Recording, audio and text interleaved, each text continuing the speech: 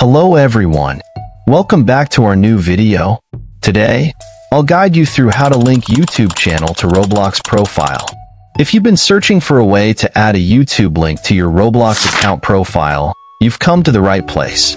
But before we get started, don't forget to like this video and subscribe to our channel for more tutorials and tips. Now, let's start.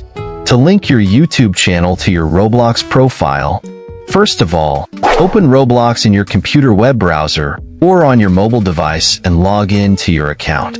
Once you are in Roblox, click on the settings icon located at the top right corner of the screen. A drop-down menu appears. From here, click on Settings. In the Settings menu, click on the Account Info tab on the left side.